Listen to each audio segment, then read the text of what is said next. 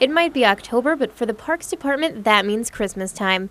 Beginning Monday, the Parks and Recreation Department of St. Joseph began setting up their 33rd annual Christmas light display in Krug Park and will continue setting up in the park until the opening ceremonies after Thanksgiving.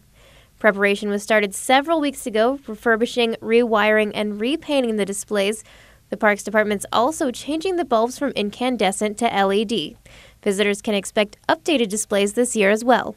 We've got a few additions to displays this year. I'm not quite sure yet if we're going to have actual new displays, but we've made additions to the ones we've had. We've upgraded them, we've relit them, we've tried to enhance them to make some changes along the way. We try to change every year a little bit so it doesn't get stagnant. The first night of lights in the park will be November 28th.